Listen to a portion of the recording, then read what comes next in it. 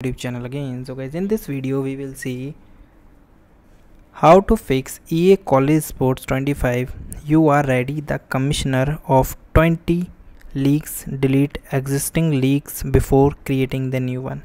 So guys, if you facing this huge error, so guys, you are not alone.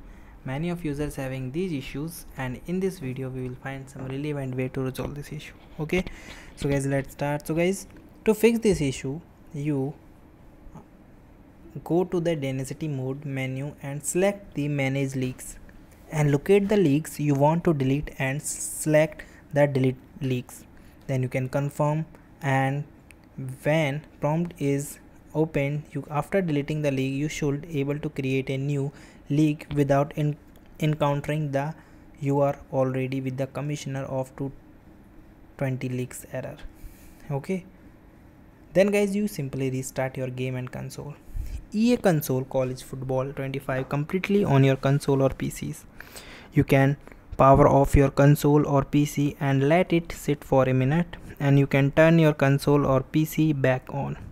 Then you can launch the EA College Football 25 and check if the issue is resolved or not. After that, there is one fix which is related to the update or reinstall. So guys, if you are using the console, then you can go to the gaming page in the digital store like PlayStation Store, Xbox Store, and look for any available updates or not.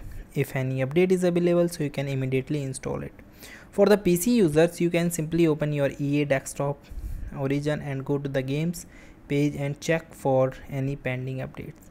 If the update is available, so you can allow it to download and install it completely. If the issue persists and no updates are available, so you can reinstalling EA College Sports 25. On console, go to your game library, select the game and choose the uninstall option.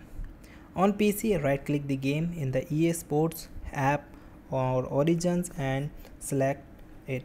After uninstalling and downloading the game, you can go to the digital store and EA or downloading the new one. Then another step is you can contact with the support team. For contacting the support team, you simply search EA Sports and you can contact with the support team. Sometimes we having such type of issues that are not resolved at simple steps, so we need to take the supports of customer care. So guys, this link is not open yet, maybe there is some problem, so I am provided it, so you can use and go through from the link. Okay, so guys, thank you and have a nice day, and subscribe our YouTube channel for the further informations.